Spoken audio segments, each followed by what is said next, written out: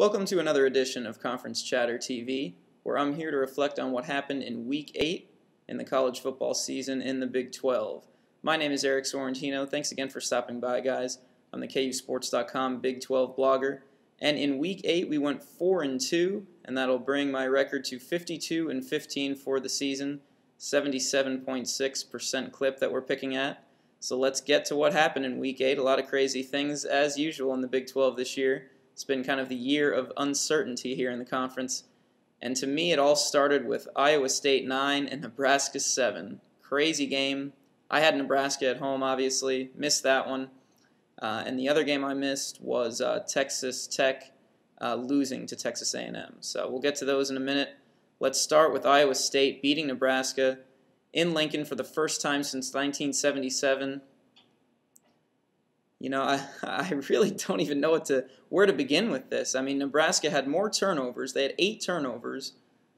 So they had more turnovers than they did points. I mean, this was just crazy. They had 5 fumbles lost, 3 interceptions, and they lost 4 fumbles inside the Iowa State 6-yard line. So when they moved the ball okay, but they just put the ball on the ground all day. And all season, I have been somewhat patient with the Nebraska quarterback, Zach Lee. I haven't, a lot of the Nebraska fans are calling for freshman quarterback Cody Green. And frankly, after this weekend, you can add me to that list of people calling for Cody Green. Something has to be done here. The last 2 games, I think Nebraska's only had 17 points combined at home. I mean, it's just something has to be done here. There's a lack of spark on offense. There's, and for a defense that's playing as well as Nebraska has, I just feel bad for that defense, and something has to be done on offense, whether that's a quarterback change. I don't know. I'd probably start there, though, since Cody Green is really going to be the future of this program anyway, a quarterback. You might as well put him in. I don't think he'll do much worse at this point. But you have to give a little bit of credit here, a lot of credit, I should say, to Iowa State. They played without their starting quarterback, Austin Arnaud, and their starting running back, Alexander Robinson, and still pulled it off. Clearly that Cyclone defense was ready to play with the 8 turnovers. But Iowa State, as well on offense, didn't really turn it over that much. I don't think they turned it over once. So, they played efficient football. Nothing too crazy on offense, but enough to get the job done in Lincoln. So that one was, I did not see that coming at all. That one was obviously my first loss. Let's go to my second one, which was Texas A&M 52, Texas Tech 30. Again, it's kind of, this is crazy.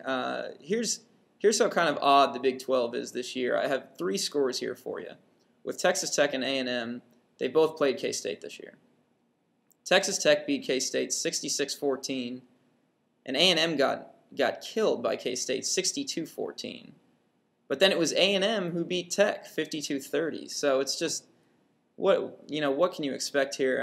A&M was unbelievable on the ground, 321 rushing yards and 6 TDs from the A&M ground game.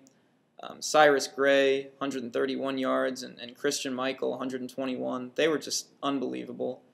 And the 5 turnovers from Tech didn't help either. So I missed that one.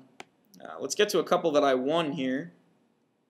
Going back to the Big 12 North for a second, Kansas State 20, Colorado 6.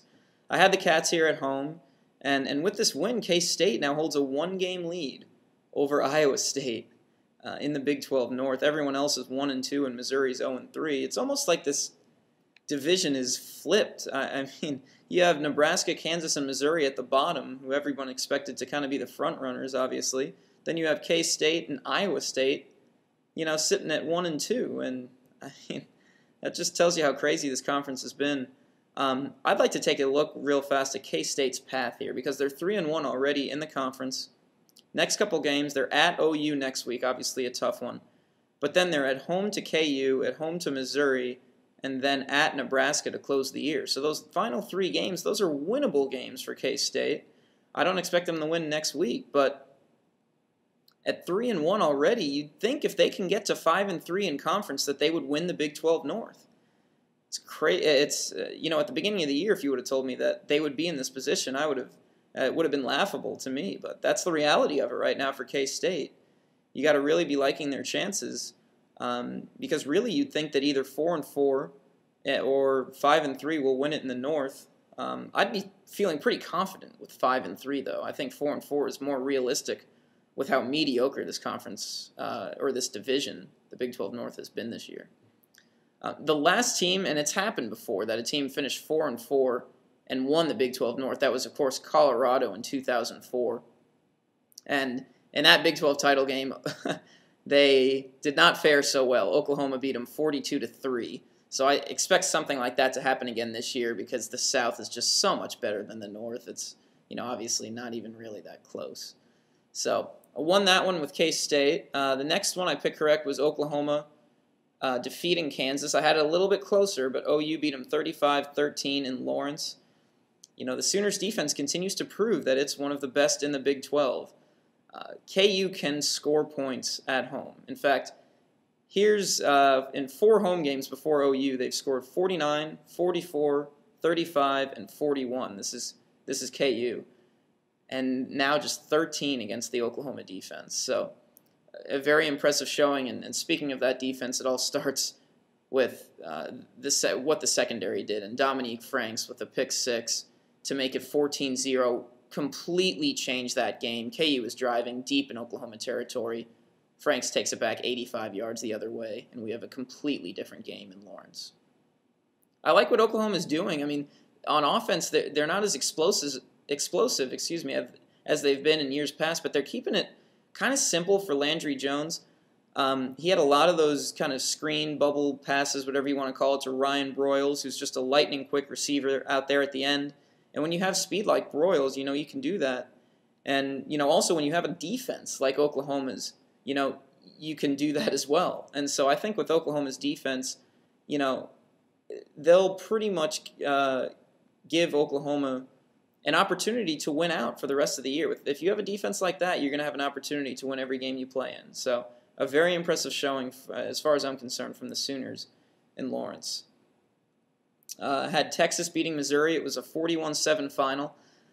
I don't know if you guys saw this. Last week there was national speculation about Missouri winning this game. I think 2 panelists from around the horn picked Missouri to win. I did not have Missouri winning this game. I mean, Texas they dominated every facet of this game, let's be honest. It was 35-7 at half. Texas only added 2 field goals in the second half. I mean, Mac Brown was just, not really running it up at all. And I wrote in my blog last week that Texas dropped to number 3 in the polls for no reason, and you're kind of beginning to see why here. At least I hope you are. I still think Texas should be number 2 in the country, particularly with this win. Then you have Alabama, who is still in the top 2. They dropped from 1 to 2, and they only won 12-10 over Tennessee. And so it just seems to me like UT was punished for that 16-13 win over Oklahoma. And it doesn't really make any sense. Kind of like I said, though, at the end of that blog, if UT wins out, they'll play for the national championship. So it's really no great concern there, but I still think Texas should be number 2. Very impressive showing, though, in Columbia. And the final game was Oklahoma State 34, Baylor 7. Pretty obvious. This one was in Waco, but Oklahoma State looked good again. They're quietly undefeated in conference play so far, and that, of course, sets up the game of the week next week on Halloween night in Stillwater. It will be Texas against Oklahoma State, and that'll be a great environment. That's really the last major hurdle that I see for Texas in its quest for an undefeated season. Oklahoma State, of course, winning lately, and they've won a couple in a row now, and that crowd is going to be jacked up for that game. I have a feeling about that. So it'll be a great game next week in Stillwater. And I think that takes care of all the Big 12 games for Week 8. I appreciate you guys checking out the latest edition of Conference Chatter TV. As always, I'll talk to you guys again next week for Week 9. Until then, take care, guys. Thanks.